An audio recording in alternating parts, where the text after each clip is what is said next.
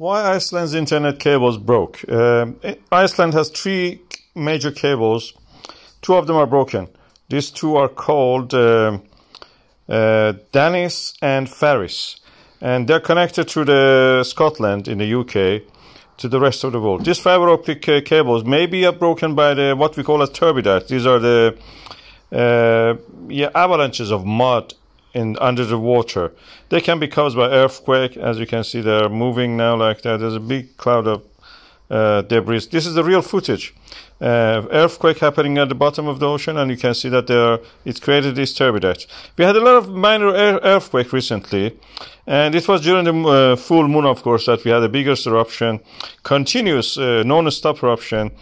And it is possibility if the moon can move the hard part of the earth, hard core and the crust of the earth, and the water also. It can also cause cracks, fractures. It can move up or ease up the movement of the magma and cause this. Also, we know that Iceland is on this volcano is on the spreading edge, extension edge of a mid-Atlantic reach. So these are opening. Of course, the speed of opening is very slow. It can be speed up sometimes by the earthquakes, or they can exacerbate the effect of this.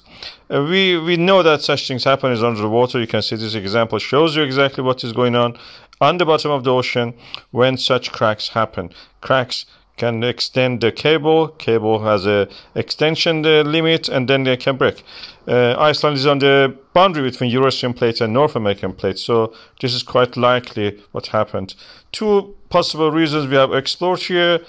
We don't know yet which one of them is the valid case, but the internet, two of them are